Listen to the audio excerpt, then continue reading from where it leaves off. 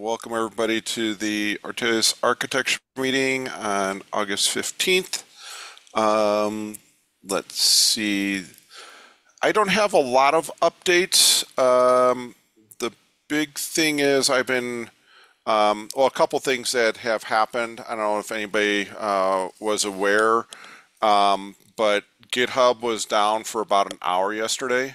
Mm-hmm. All right. And that was quite interesting. So that stopped a bunch of our stuff from running. Looks like everything's all back to normal, but I thought that was interesting that, and I have not looked to see why it went down, if it was like a denial of service attack or Mm. or what was happening, but it took down the whole thing. It wasn't just like the web page. But it was also all the backend repos were down. All the actions were down. So Wow. it was pretty substantial. Um, Proper. so so if anybody sees any news about what happened to GitHub, if you could post it in the Discord channel, that would be great. Just to see. Was Trump doing another press conference on GitHub this time? Yeah. Yeah, maybe it got inspired by the CrowdStrike. Revenge of CrowdStrike. Yeah. Um, so that has happened, and then another thing, kind of battling with is we have Renovate that runs all the time, that keeps our dependencies up to date, and there in our Python code, there is we have Fast API, which is like the framework for the a web server, and then that includes something called Starlet. And right now there is a pinning, a versioning range problem between the two of them. The pull request, it's actually on the Fast API side. The pull request to fix it has been out there for 2 weeks, but Fast API has like 384 approved PRs that are waiting to be merged. So we'll see when that happens. Wow. That's Um, special. yeah, let me. If you want, I can comment something on their Discord server, the On fast the API GitHub. Yeah, on their Discord server. let me share my screen. I'll show you what I'm talking about here real quick.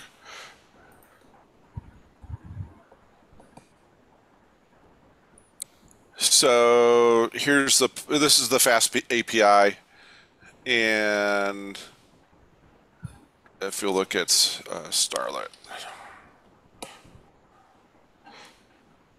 no, maybe it's been merged.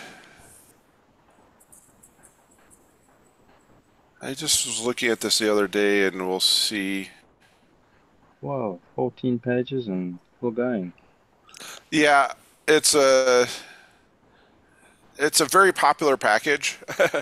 um, and a lot of this stuff is, like a lot of it is just looks like documentation stuff. Mm. Maybe here it is. Allow Starlet. So it's been approved 3 weeks ago, and right now Starlet has actually bumped to 382.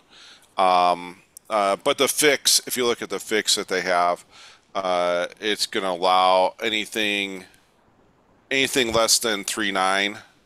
So that will fix it. But it's putting a kink into some of our automated workflows that we have running for Renovate.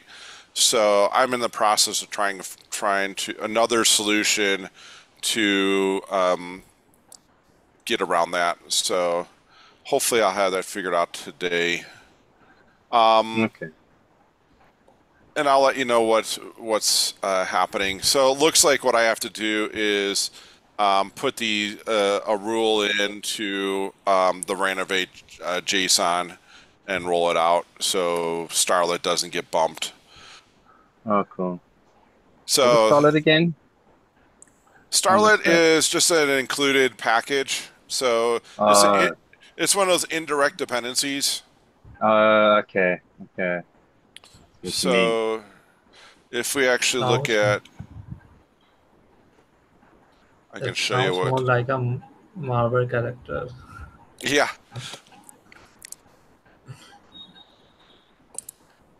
So because we gather SBOMs, I can show you what's happening. So these are all Python, the MS ones. So you can ask your question quickly about Ortelius after you finish. Yep, I'm almost finished. So these are all the packages that are coming in, and we'll see that we have um, the Fast API, Starlet. So There. this Okay. version that actually built is pinned to 372, but 3.8 is the one that fails, Ah, and it's related to this Fast API. okay. So we in our SBOMs we don't show like the dependency tree, so we just show it flat. So Hmm. if you want to know the actual dependency tree, there's a Python command that will actually you can run to go down and show the detail of what's including which ones. Hmm. You could kind of get it at this level. So let me just open this project so you get a feel for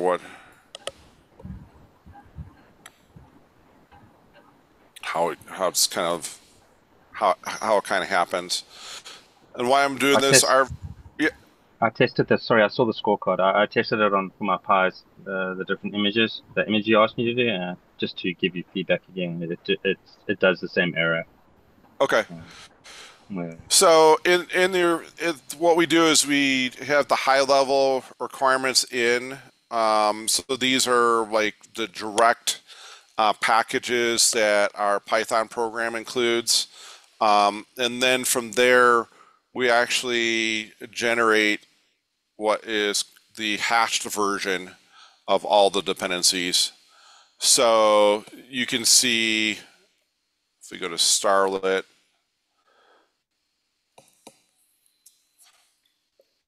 so like these PDF ones are coming in via like different libraries, and that's where it kind of shows. So 6 is coming in from a couple different libraries. So you get a feel for the kind of the dependency tree just by looking at the hashed requirements.txt. that's cool.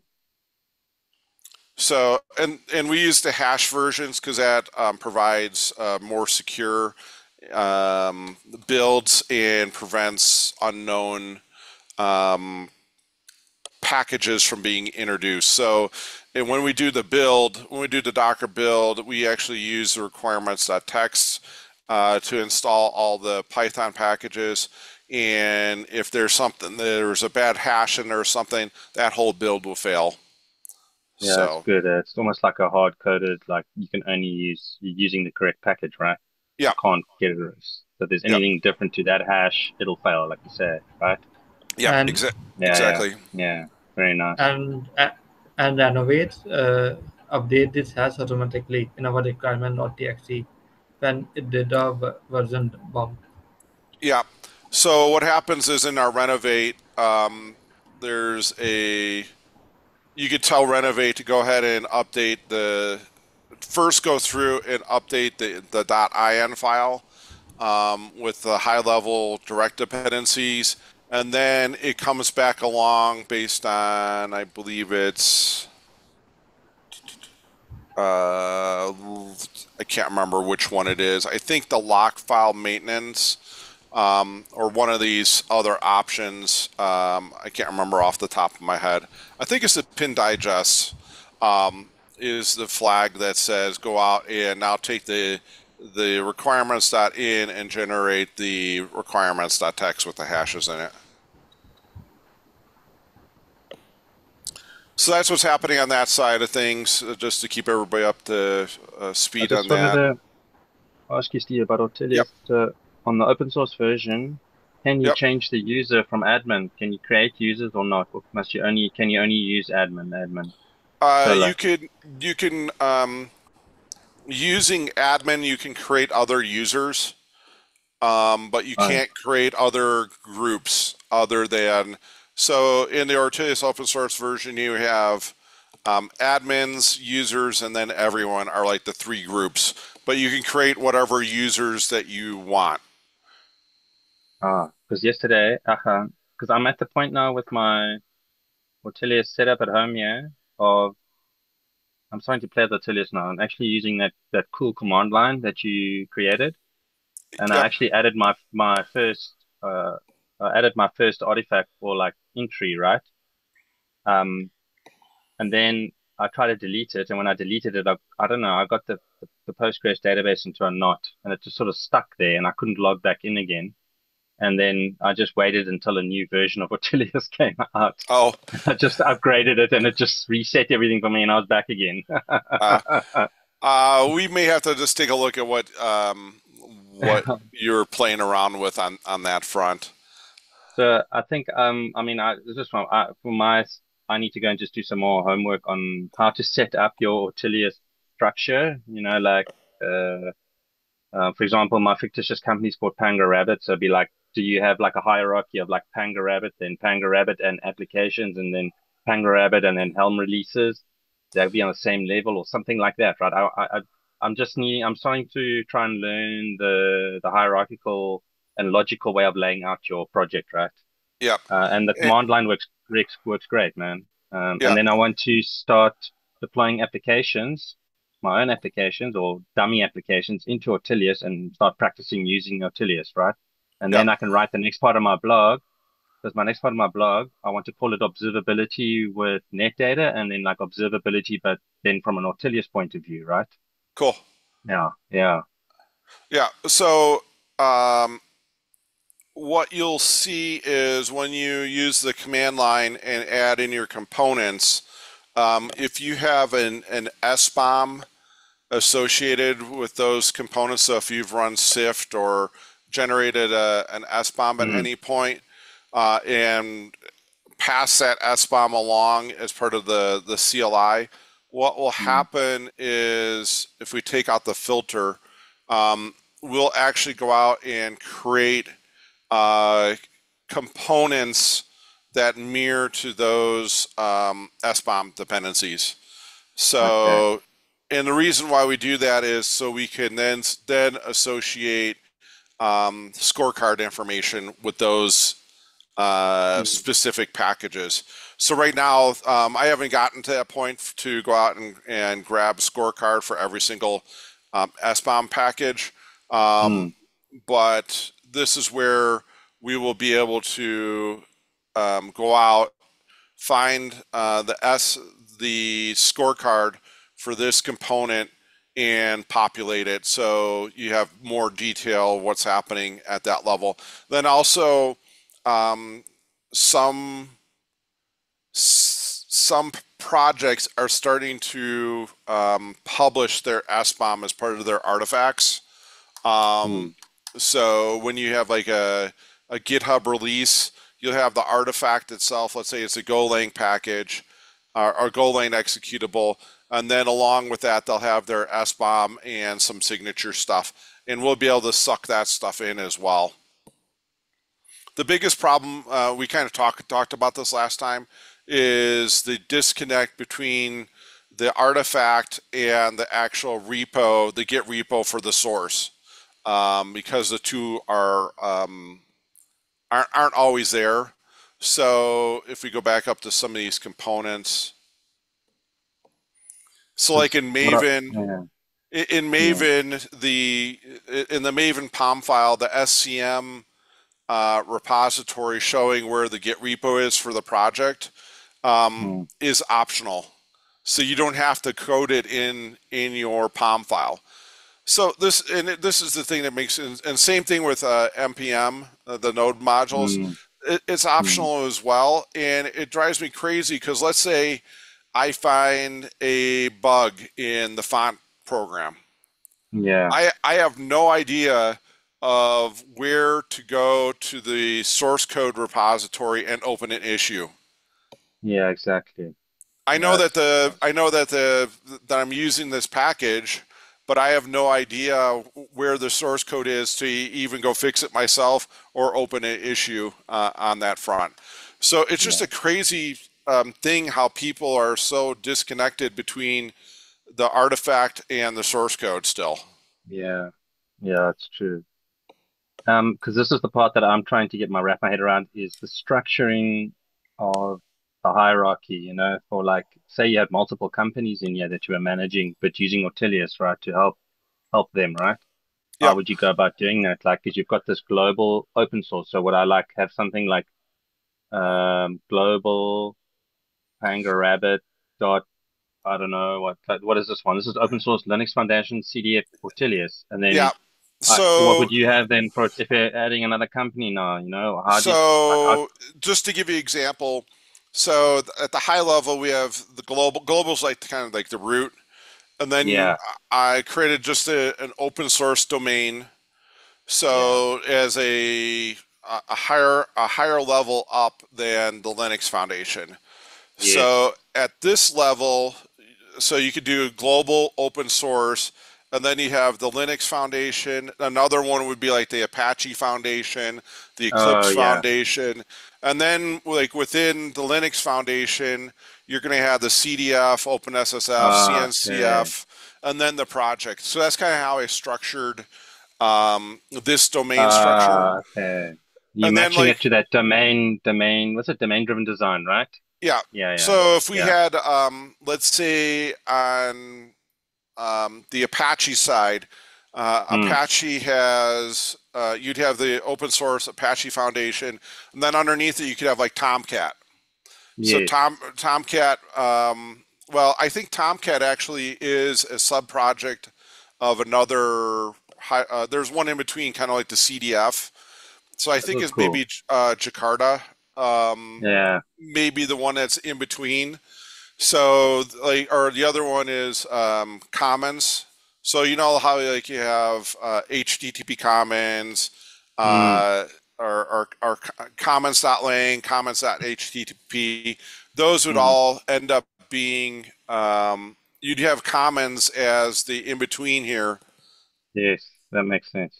No, it's cool So that that's you're kind going of through this because I just wanted to get my head just straighter on how on the hierarchical way of doing things, or the right way, right? yeah. Yeah. So you could The think about Ortelius way. yeah. So you can think about you know, you have your foundation, and this could be replaced by a company. So Yeah. you can think of the Linux Foundation as a company. Then within the company, you have different divisions.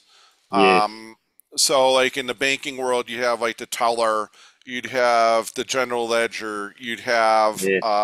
the loan system. Would be Cool. different high-level projects within the company, Yeah. statements. And then within statements, you may have smaller projects that break down even more. So you may have Mm, online statements versus paper statements, mm, or mobile statements. You know, so those are going to break down into smaller projects within that. cool. No, that makes sense now. Thanks, man. That really helps. Yeah, Yeah. Another thing I would like to ask about is storage classes. Does the SQL microservice support a storage class where you can point your database yep, to like, okay, yeah. So okay. I'm going to get out of this. Because I'd really like to have a permanent database on your SAN, for example, and then it'll always just connect in. Or it doesn't matter if I wipe my pods, I can always have my data. Yep. I haven't connected this morning, so it's taking a little bit to connect up. There we go. Always. So um, So we're looking at the the cluster that's running this UI here. So this is the cluster that we're looking at is for running all the Ortelius hosted by Deploy Hub.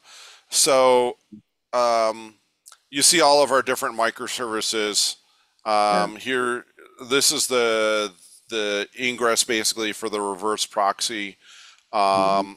and then we use a thing called PG Bouncer. Mm-hmm. PG Bouncer is kind of like a smart gateway to Postgres because the cost of creating a connection to Postgres is so um, Yeah, it's you so end up, slow. What yeah. PG Bouncer does, it'll create these connections and then kind of cache the connections and route Mm. transactions to an existing connection. So So PG that Bouncer, it takes the stress off your database now handling all these open connections, right? yeah, yeah, Yeah. Yeah. and it's smart enough to close idle connections and done. Yeah. It's like a smart gateway to Postgres. Yeah. That's clever. Yeah. That's cool. So in this world, in this the SaaS version that we're running, Deploy Hub actually runs a managed Postgres SQL on Google. So there's Okay. if you go into the Google pages, you go into the SQL part, you can see that there's actually a Postgres instance out there running, and that's a managed instance out there by Google. The backups happen automatically. All that stuff on the managed side is all done Mm. by the cloud provider. Now, this one Yeah. here is an Arango database. So it's a stateful set. Oh, cool. Yeah. This is coming into the new Ortelius, right? This is Yeah. the Arango GraphQL, right? Yep. So in this hosted version, we're actually running two different databases. So we're running the Okay. Postgres as well as the Arango. Um, so because this is a stateful set, you can see that it has two mounts. So Mm. this is where you're talking, Sasha. Stateful sets, you can mount to a particular volume claim. Mm. So there's a persistent volume claim, and then there's the um, the persistent volume as well. And what Mm-hmm. happens with the stateful set is when you delete there's a reclaim policy. Oh, you're using retain or Yeah, it's retained for the reclaim policy. I don't see it makes right. sense. Yeah. Yeah, So because it would when suck if it was delete. yeah, so the PVC has a reclaim policy of retain. So what ends up Okay. happening is if this stateful set is deleted and it's Yeah. recreated, it'll connect back up to existing PVC and you'll get all your Cool. data back. Great. Yeah, it's exactly what I want to do, just but mimic that on my little environment internally, right? Yep. Now, instead of running the managed Postgres, you can run in our Helm charts, you can run Postgres as a stateful set as well. Okay. So I just need to enable that in my values, right? Yeah. Okay. So when you enable as values, what you'll see,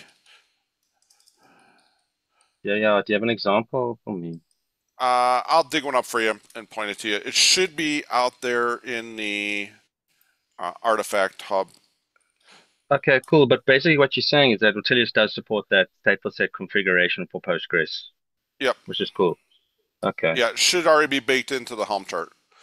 Yeah, I always go to Artifact Hub. It's actually really cool. It's a cool way. Hmm. So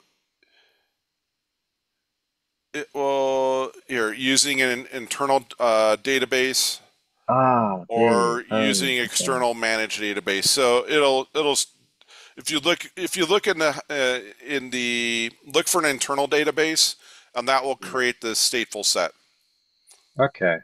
So I'll just convert those values, that command line, but just into values Yeah, for Helm. Yeah, then my Flux CD will pick that up and deploy it. yeah. Okay, cool.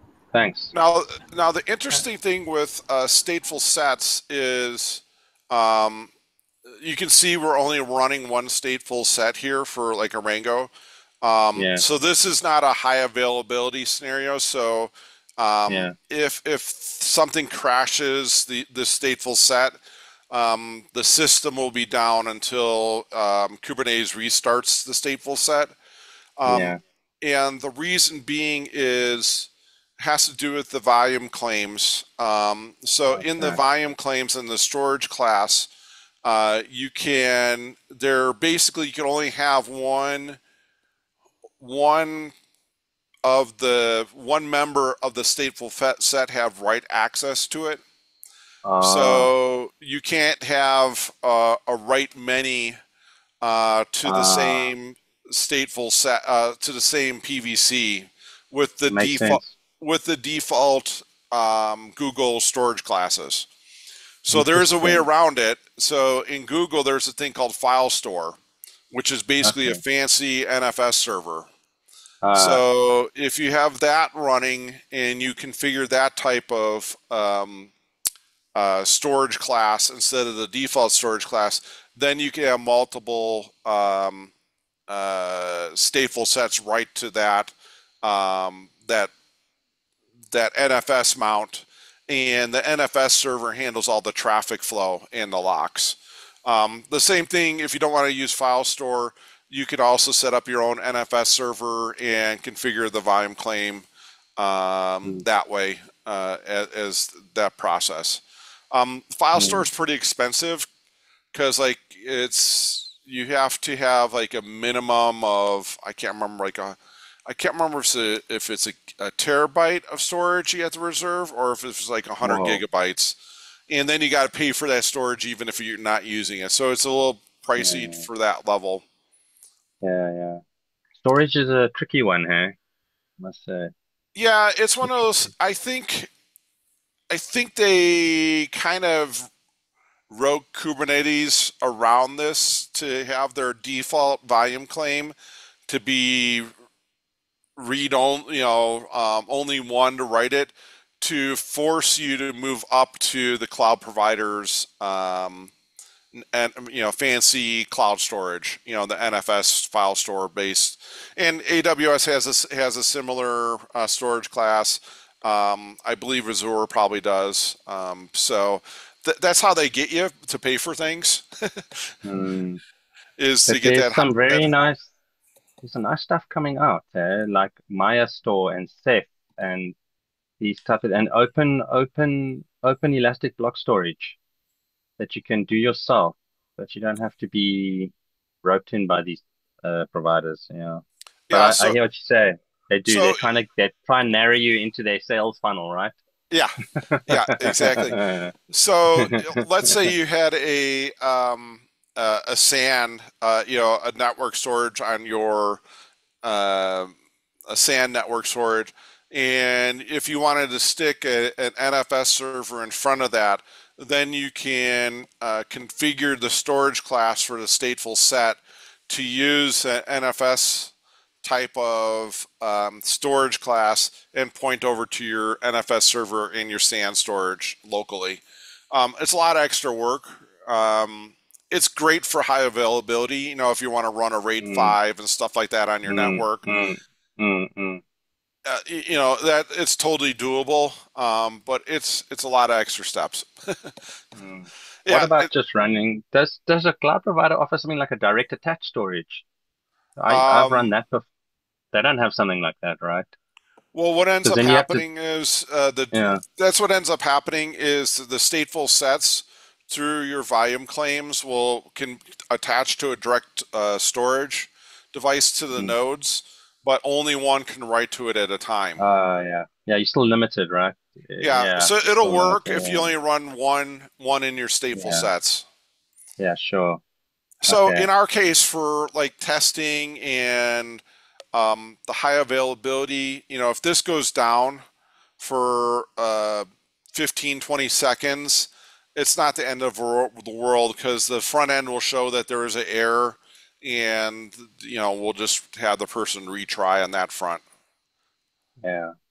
Yeah, so you understand the risk, and like it's like a risk versus how much you're going to spend to keep this thing up, right? And what's that worth, right? Is it worth it? Yeah, Like exa- all the engineering that needs to go on in the background and yeah. all, yeah, I see what you're saying.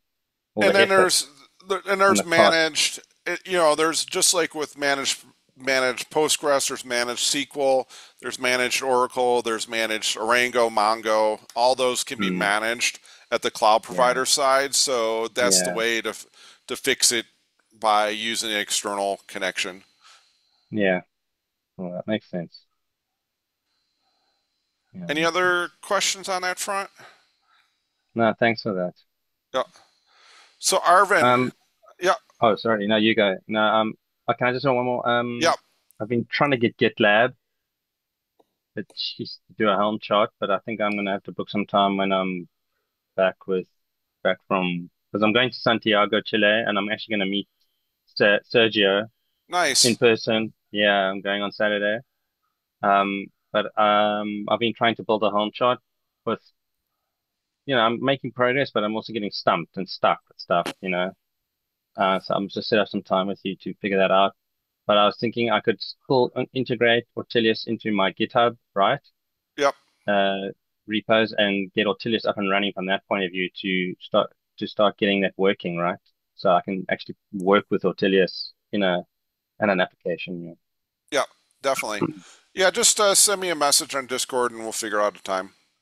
Yeah. No, but I've got to respect your time, Steve. Well, I'll just book one in your calendar, man. Yeah, that works. Yeah, yeah. Yeah, because I'm interested to see what you're running into for GitLab and what GitLab it's is complaining. purely I've gone down this whole rabbit hole because of there's no ARM, Yeah, right? So there is somebody who's doing one, who's keeping a ARM image at Docker Hub up to date all the time. They've created it themselves. And I'm trying to write my own Helm chart to use that to run GitLab on my Pi cluster, right? cool. Yeah. So what Yeah. you may want to do is look out to Bitnami. Mm. So go out to Bitnami and see if they have a Helm chart for GitLab. Wow. And so that will give you a starting Helm chart. You can bring down that Helm chart, and then you go Yeah. in and modify that Helm chart so the image is pointing to not the AMD version of the image, but look at the ARM version that's on the other repo location for the ARM Yeah. image, and that may be the And easy way to cheat on that. yeah, and that's a great idea because I wanted to do that using the GitLab Helm chart. But their Helm chart is it's a bit it's a bit static in how you can play with the images. You can't, they don't really allow you to do that. So I was taking a generic Helm chart and trying to modify that. But I think that's going to be an easier move, like you said, but Nami, and I've just found it now. So that's a great suggestion. Thanks. Also, it looks like let me share my screen. So it looks like out on Artifact Hub, there's a bunch of Helm charts out there. Hmm. I don't know which ones are any good. Yeah, I don't know either. So I was making my own one. You might even see it there, but it doesn't work. It does work. It deploys a image, but it's deploying an Nginx image the whole time, which is because I'm using a generic Helm chart called one chart, and it's an Nginx image that it deploys, right? So Yeah, I'm trying to override that, and I was just hitting that kind of stuff. yeah. So looks like I'd look at the ones that these are 2 years old, 2 years old, 2 hours ago. Yeah, because then I'll add that to the environment, and I can start using a fully fledged on-prem or self-hosted, but very powerful uh, SCM, right? Source control. But Steve, This isn't one's there the easiest thing to do is just to get your runner to run locally. Then you don't have to pay any money. You can use the cloud version, but just using the runner to do all your work. I don't know Isn't how that a bit? that works, how the runners are connected, and if you have to expose the runner to with like a public IP address. I should check that out. Hey, I should But have a look at that. Yeah. but for that we have to like it will take a lot of time. If we are running GitLab runner in our own machine, it will use my machine as a runner. So all the job aggregation will take part in my machine, but it will take a lot of time depend upon the system we are using. Yeah, but I'm offloading you see, that's why I run my own cluster on my 3 Pis. So I'll be offloading that resource requirement onto my 3 Pis, right? Right. But Yeah. yes, yeah. Uh, Can instead of GitLab we can try Bitbucket if the ARM is available for the Bitbucket. Oh no, not Bitbucket, man. It's a horrible thing. Yeah. Yeah, I would agree on that front. It's the most terrible. It's the most terrible. Oh my gosh, I hate that thing. I've used it too I much. never use Yeah. that. That's why I No, don't. you don't go. You don't go there. It's horrible. Like it's so locked down. They just force you. All they do is force you to go and buy a third party app and on their store. That's how they make their money. That's all they do the whole time. There's so Yeah. many people complaining there. It's a horrible thing, man. Yeah. Yeah. Yeah. So this Okay. one here, the GI Jihu, it looks like. Looks like it Hmm. may be a decent one to take a peek at. How old is that one? 17.2.2. That's very new. Let's see the. Okay, let me give that a And go. Um, but they are utilizing the object storage instead of NFS for storage. Line point number three. Yeah. And I think Sasa is using NFS. Yeah, that would be the interesting. I don't know what they Caveat. mean. I'd have to actually get into the charts and see. yeah. You know what So you the may want tricky to do. thing. Hmm. You know what you may want to do is take something like this one and Hmm.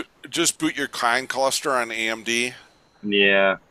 and And just give it a test. just give it a go Yeah.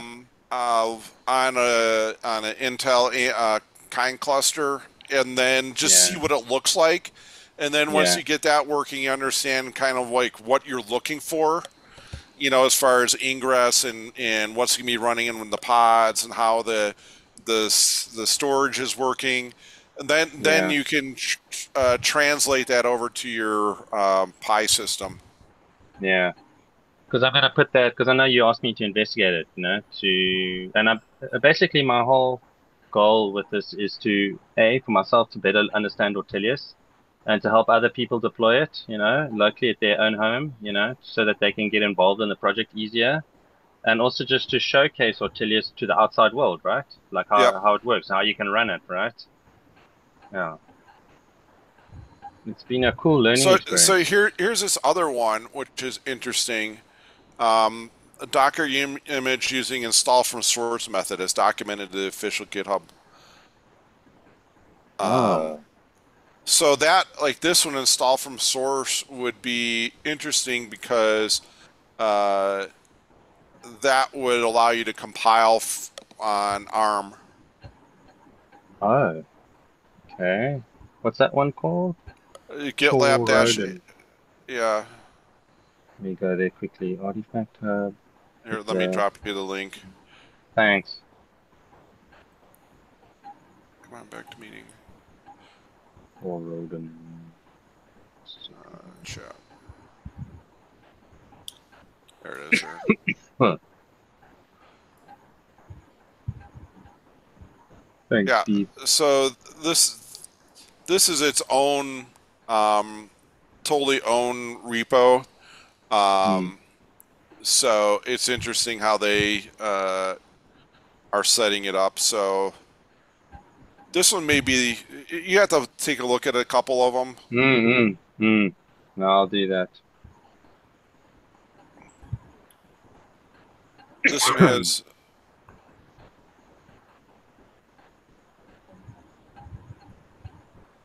Yeah, it's using a volume claim for the database, it looks like. Oh, that's good. So that's going to give you a stateful set more than likely. Yeah, that's cool.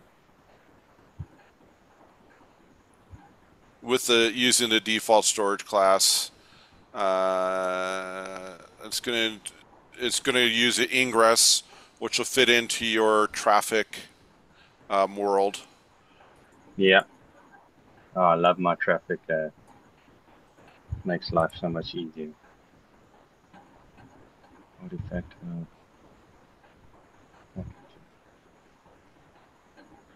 And it looks like it's using Postgres.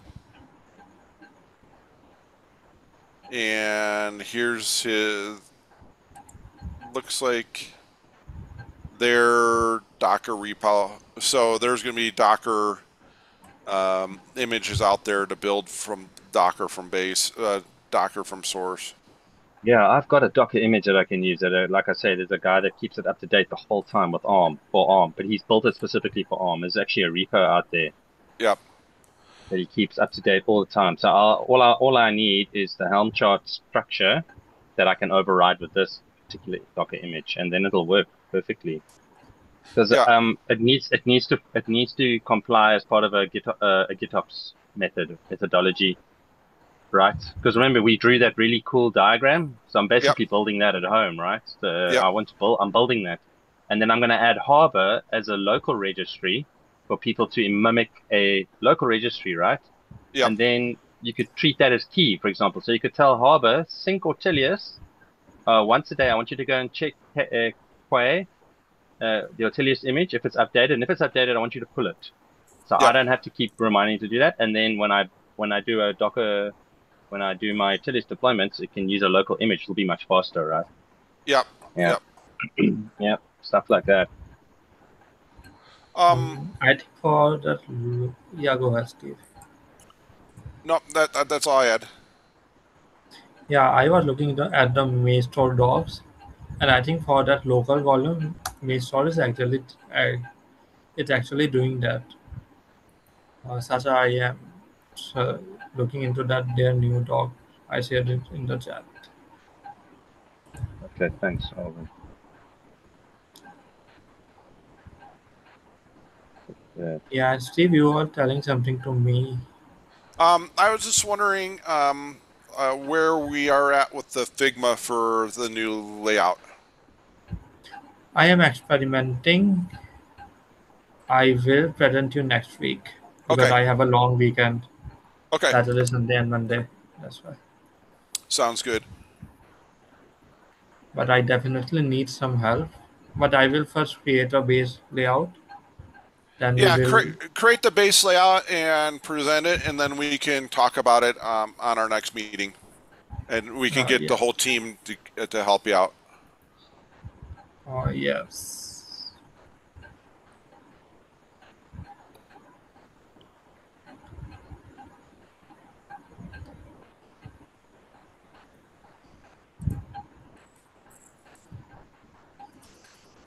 Yeah, that's a good one, Arvin. I have not seen Open EBS. That's an interesting one to take a look at. Yeah, I've been looking at that myself. Within EBS. Because I've And also got another crazy idea. I'm going to be getting rid of Ubuntu, not yet though, and I'm going to get rid of Ubuntu and use Tal OS, which is actually a Kubernetes operating system. The operating system is designed for Kubernetes, so it's super lightweight, super secure, and totally geared for Kubernetes. So I'm going to start running that on my Pis. Yeah. Cool.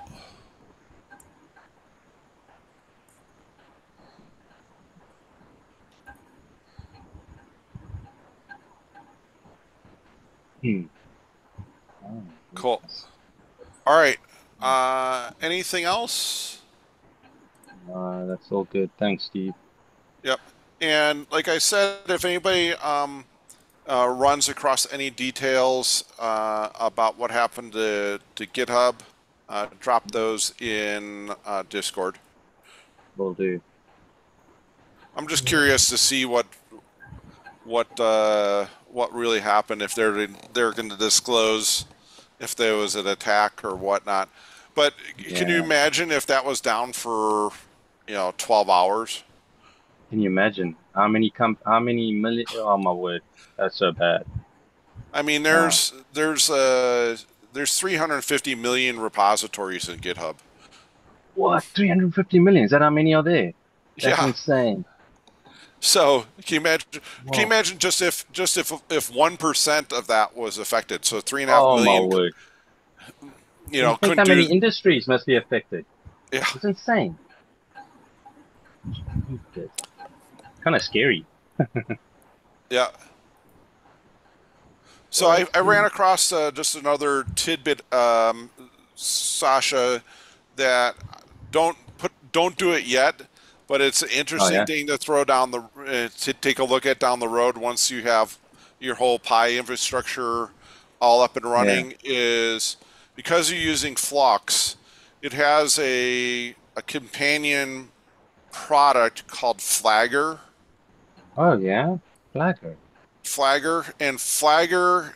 So you could use Flagger with Istio, or what's the other one? Linkerd for service Hmm. mesh routing, and it's pretty Yeah. cool because Flagger will allow you to do like a blue-green deployment or a canary deployment, and Oh. it'll automatically track the traffic and adjust the percentage of traffic based on the monitoring it does Ooh. automatically.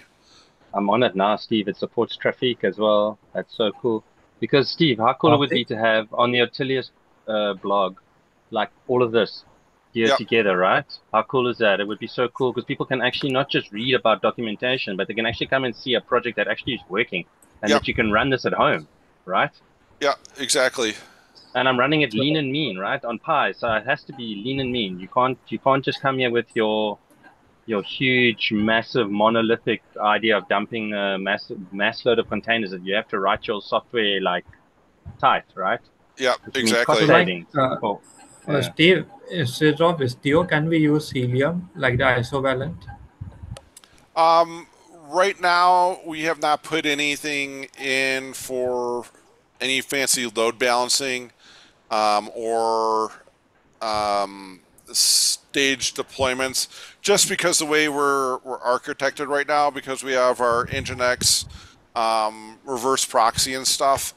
That doesn't really scale to the type of deployments. You could do a blue green, bring up two different versions in two different namespaces, and then have the front end load balancer at the cloud provider route the traffic. But there's it wasn't originally architected to utilize a service mesh or something fancier like traffic.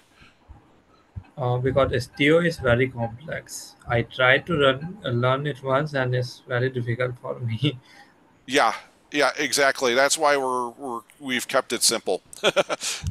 Yeah, I found this year overly complicated. That's why I didn't even bother with it. I just went straight to Traffic and I love Traffic. I think it's just yes, it works so well. Yeah, It really so does. that's just another one like I said, Sasha, it's way down the road. And get everything else in place, and then we can get fancier with the different types of deployments and things. Steve, I'm looking at Flaggers. Nice, eh? What a great It's thank you for this. it's pretty cool, isn't it? Yeah, super cool, Especially since Steve. Ah, it fits right into Flux. So yeah, thank you. I mean, look, I've also been looking at a lot of Flux versus Argo, right? yeah, And like, and it's been interesting because I've seen that Argo CD have a thing called Acuity, which is their software as a service version, right? That you can go and pay and they'll set it up, right? yeah, And like, I'm like, I've read, I think I think I put it in the Ortelius channel sharing content. There's a PDF that they wrote about the two differences, right? And Flux is great because it's got a bootstrap, right? So it sets itself up, done, right? But yeah. Argo doesn't. That makes it very complicated to set up and from that point of view. But Argo does seem to be more powerful in the way it's been designed, right? Even though they're both doing the same thing. So I don't know. It's quite a difficult one to like Well, figure out. I think with this Flagger add-on, I think it's going to be pretty competitive with Argo CD. Yeah, so I'm like you Also, giving me this now is nice, right? Because I was like, this could be a game changer, right? I love Flux because it was so easy to get it up and running.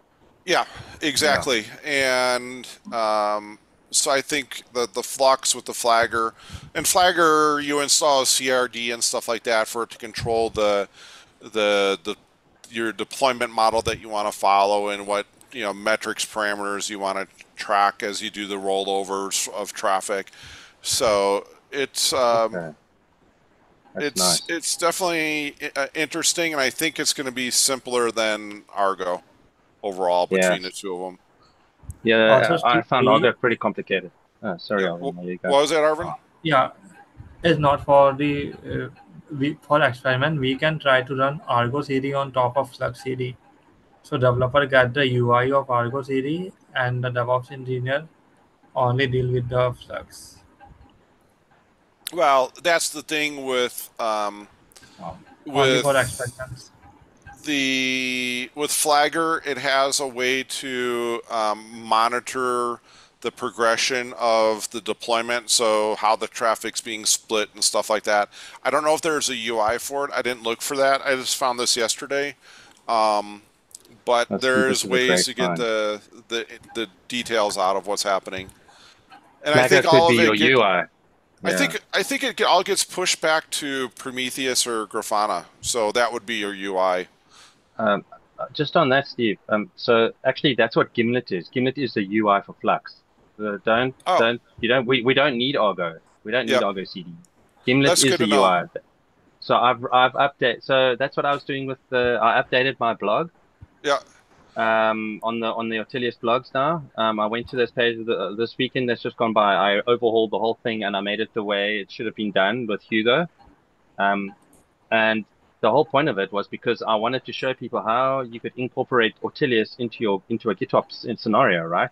Yep. So, but I needed that piece. I was like stuck. I was like, okay, I have to figure out what am I using here, Argo or Flux. And Gimlet put me onto Flux because Gimlet is the UI to Flux, and that's all in my blog. And then, so developers can already see what is going on release wise and customization wise. And then with Flagger, you could make it even more rich, like you say, right? Putting all the dots together, all amount of traffic coming in, all that kind of stuff, right? Yeah, this is Yeah. very cool. Thanks for this, Steve. This is actually really great. I was just trying to see if there's a. And I also figure if we can have blogs like this too, showing people how things work, you can drive more interests to your site, right? I mean, that's kind of also one of the basis. Yeah, I think we should create a doc or like a GitHub issue, so like we can so that we don't skip any details. Yeah, that's what my Because blog is for. I'm doing each one detailed. Each piece is going to be detailed. There's observability from a Ortelius point of view and observability. See, I think Grafana is amazing. Don't get me wrong. I'm not trying to diss them, but I don't like the fact that you have to be an observability engineer just to get us some metrics. So Right. that's why I don't like it. So what I use is net data because I don't have to go and reinvent the wheel. I get a pair of mags I get sports wheels straight out of the box.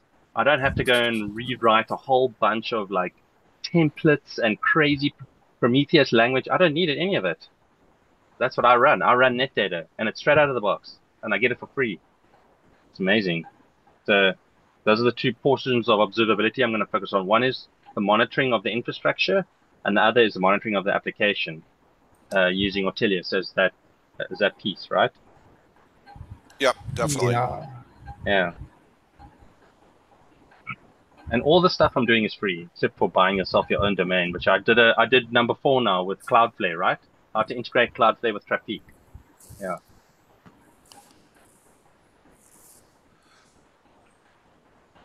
I want Everything to now. experiment with Cloudflare Hmm? workers. I have heard a lot about it. The Cloudflare Yeah, it's workers. cool. I heard that's I think very I will cool too. create a Next.js application to try it. There's a huge company here in South Africa. They're global, international. They're called NASPAT. They own so many companies, even overseas. And they use Cloudflare workers, edge computing, to handle a lot of their workload. So before it even gets to their infrastructure, right? The origin servers, having to do any work, Cloudflare is handling all of it, a lot of it already. Yeah.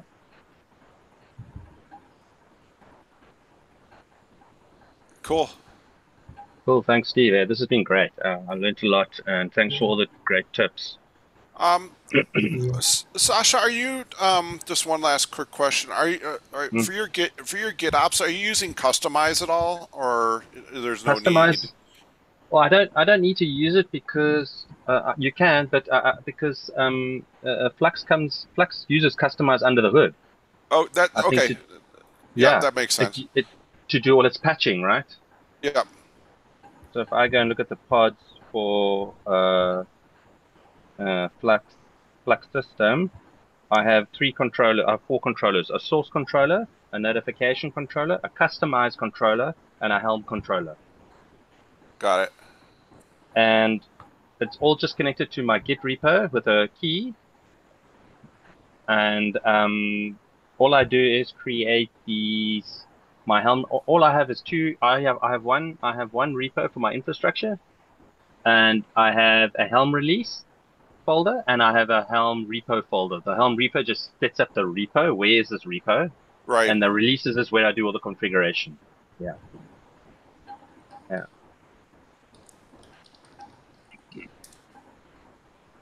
Yeah, Gimlet is a Hungarian company, and the guy gave me, because I wrote the blog for him, they're new, and they're building this great UI for Flux. He gave me free access to his cloud version, the cloud one. So I'm using the cloud one, but it's the same. You can self-host for free. It's the same UI, all the same stuff, right? So he's building on top of Flux, this UI. Right. Yeah. I have to also ask him for the Devo because I got an error yesterday, 2 days ago, Yeah. while deploying a React application. But I have just 7 days to try it out. So yeah, I will Yeah. see. They've got some good examples there. Yes. Yeah.